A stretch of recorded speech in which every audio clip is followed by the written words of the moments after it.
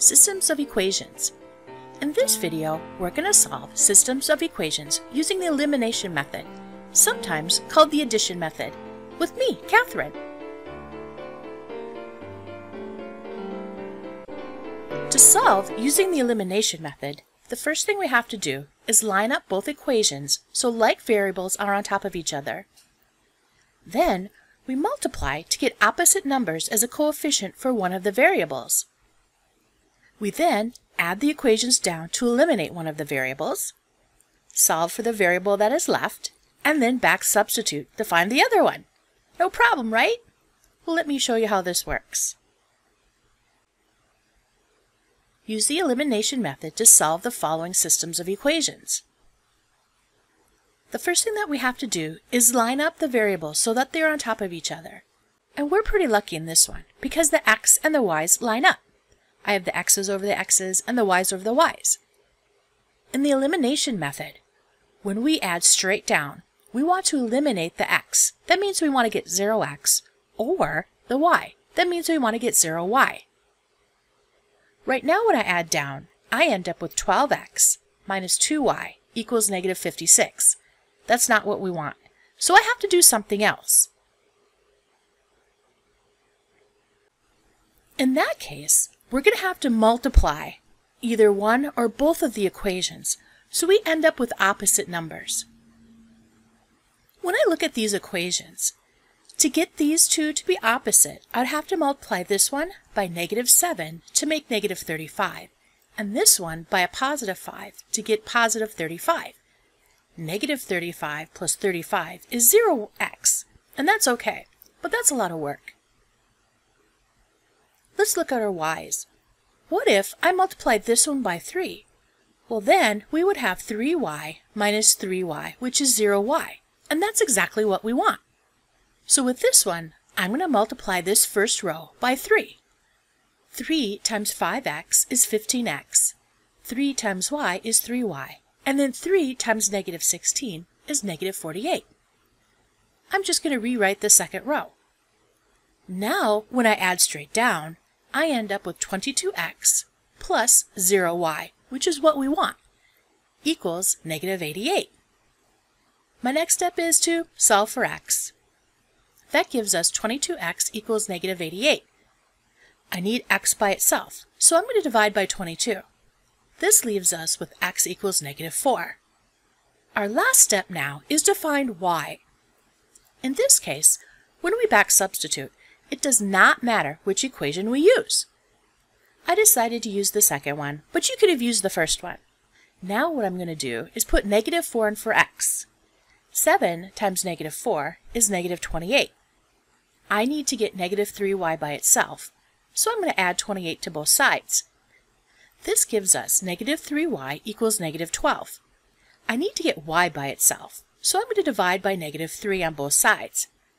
It turns out that y is positive 4. Let's look at our possible answers. We can have A, the system has a single solution. That means we have an ordered pair, x, y. There are infinitely many solutions. That means that they're the same line. Or the solution set is the empty set. That means the lines are parallel. For this one, the system has a single solution, and our ordered pair is x equals negative 4 and y equals 4. Let's say you didn't use the second equation.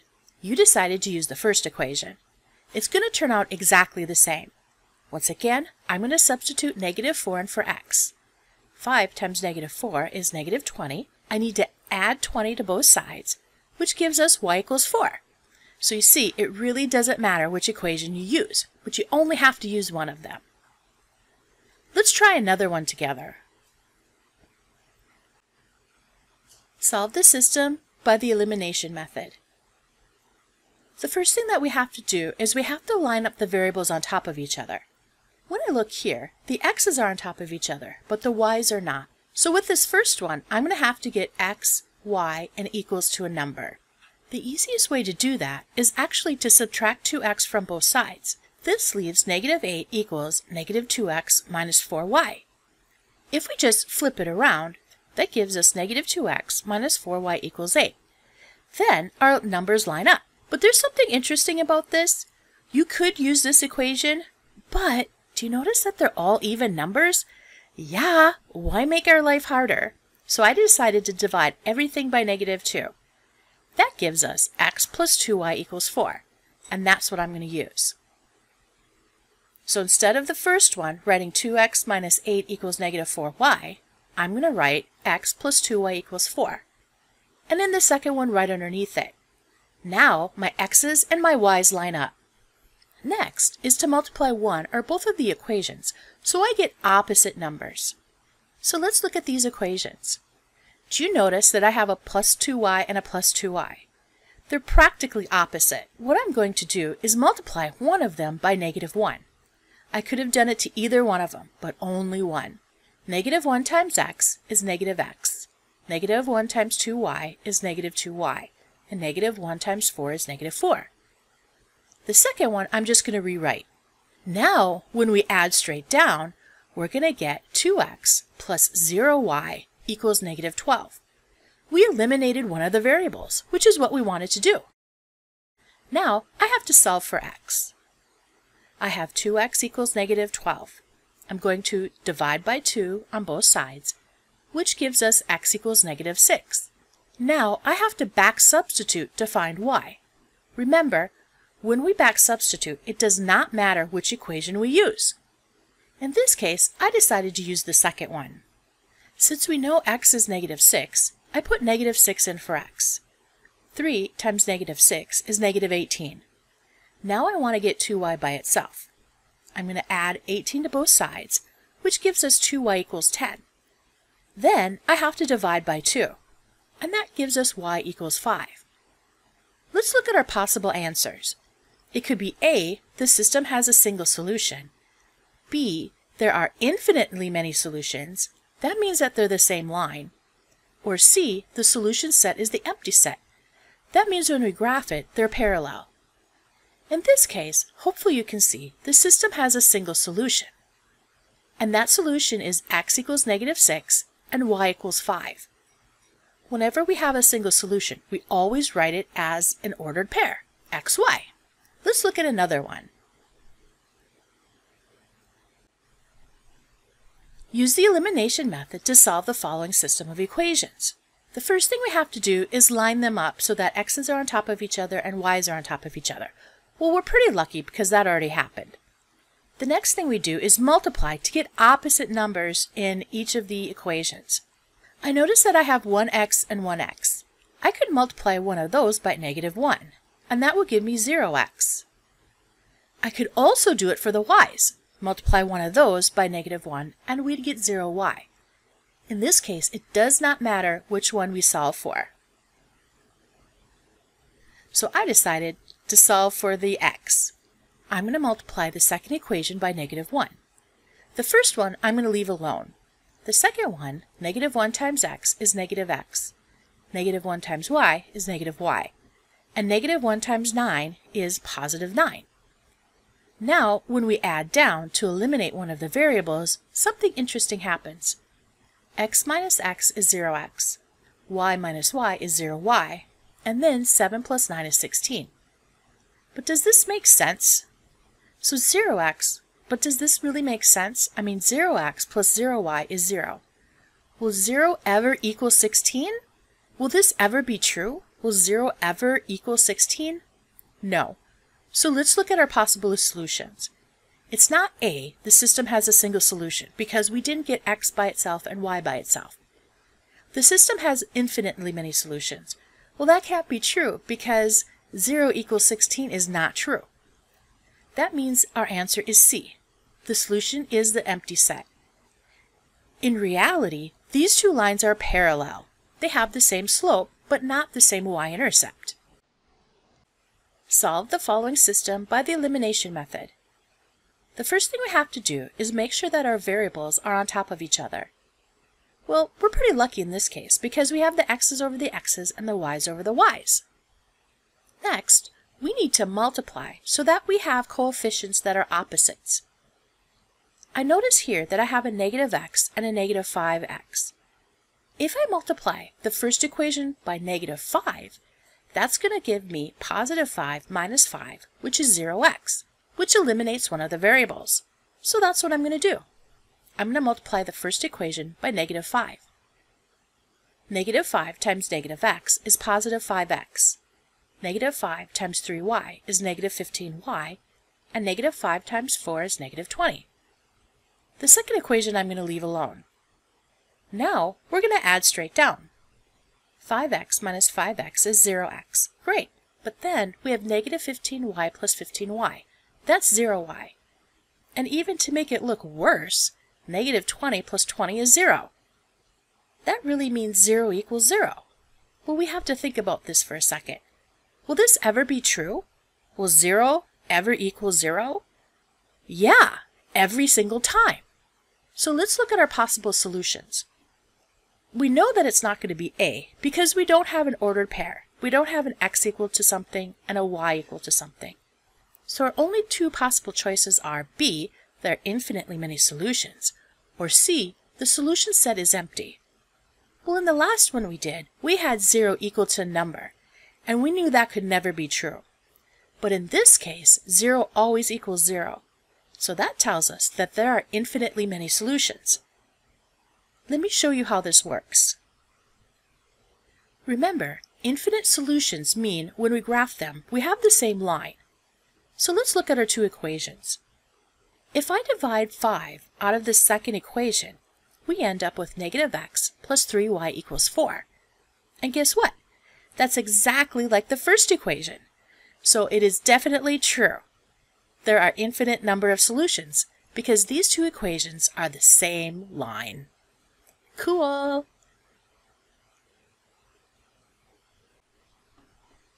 Now it's your turn to try. You're going to pause the video, use the elimination method to find the correct answer, then press play to check.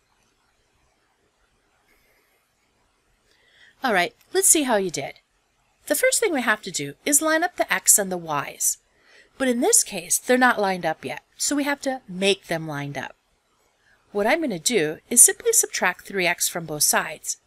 That gives me negative 7 equals negative 5x minus 3y. Flipping them around, I have negative 3x minus 5y equals negative 7. And that's going to work perfect. But there's something I did notice, that these are all negative numbers. Now, we could leave it, that's no problem. But what if I divided everything by negative 1? That would give us 3x plus 5y equals 7. It makes our lives a little easier. Now, when we rewrite them, the x's are on top of each other, and the y's are on top of each other. Perfect. Our next step is to eliminate either the x, that means when we add down we get 0x, or eliminate the y's. That means when I add down, I get a 0y. This one's a little tough because we don't have a 1x or a 1y or something really easy. When I look at the x's, if I multiplied the first equation by negative 5, I would have negative 15x. If I multiplied the second equation by positive 3, I would have a positive 15x. Negative 15x plus 15x is 0x, and that would eliminate one of our variables. So that's what I decided to do. I could have multiplied this one by negative 4 and this one by positive 5 to eliminate the y's. Either way works. But like I said, I multiplied the first one by negative 5 and the second one by positive 3. Negative 5 times 3x is negative 15x. Negative y times 5y is negative 25y. And negative 5 times 7 is negative 35. 3 times 5 is positive 15. 3 times 4y is positive 12y. And 3 times negative 10 is negative 30. So now, when I add straight down, I end up with a 0x minus 13y equals negative 65. Great! I got rid of my x's. The next job is to get y by itself. I'm going to divide by negative 13 on both sides, which gives us y equals 5. Perfect. Since we have y, we need to find x. When we back substitute, it does not matter which equation we use. I like to back substitute into one of the original equations, just in case I made a mistake. This time, I decided to use the second one. all I do is substitute 5 in for y. 4 times 5 is 20. Now I need to get 5x by itself. I'm going to subtract 20 from both sides, which gives us 5x equals negative 30. I jumped the gun a little bit, but I'm going to divide by 5, so x equals negative 6. Let's look at our possible answers. It could be A, the system has a single solution, B, there are infinitely many solutions, or C, the solution set is the empty set. Well, in this case, we definitely have an ordered pair, and our solution set is negative 6, 5. X is negative 6, and y is 5. Here's another one for you to try. You're going to pause the video, use the elimination method to find the correct answer, then press play to check. Alright, let's see how you did. The first thing we have to do is line up our x and y's, and we're pretty lucky with this one because they're already lined up. Now we have to decide, are we going to get rid of the x's or the y's? When I look at my x's, I can see that if I multiplied this one by negative 2, I'd have negative 6, and negative 6 plus 6 is 0x. That would be the easiest. You could have multiplied this row by 9 and this row by 8 and gotten rid of your y's. Either way is perfect. But I decided to get rid of the x's, so I multiplied the first row by negative 2. Negative 2 times 3x is negative 6x. Negative 2 times negative 8y is 16y, and negative 2 times 0 is 0. Then I just rewrote the second equation. Our next step is to add straight down, to eliminate one of the variables. Remember, we're trying to get 0x or 0y. I ended up with 0x, and that's what I wanted to do. So I have 0x plus 25y equals 0. Now I have to solve for y. That means I have to divide by 25. This gives me y equals 0. Now that I've found y, I have to find x. It doesn't matter which equation you use, but I decided to use the second one. In this case, y is 0, so I put 0 in for y. 9 times 0 is 0. 6x plus 0 is 6x. Now, to get x by itself, I have to divide by 6. So it turns out that x is also 0. The answer for this one is A. The system has a single solution, and in this case, the ordered pair, xy, is 0, 0. Thanks for watching, and I hope you enjoyed it. Don't forget to pin me to Pinterest. The only way to get good at solving systems of linear equations using the elimination method is to practice, practice, practice. Be sure to subscribe because you don't want to miss another exciting episode with me, Kathryn. Thanks for watching, and we'll see you soon.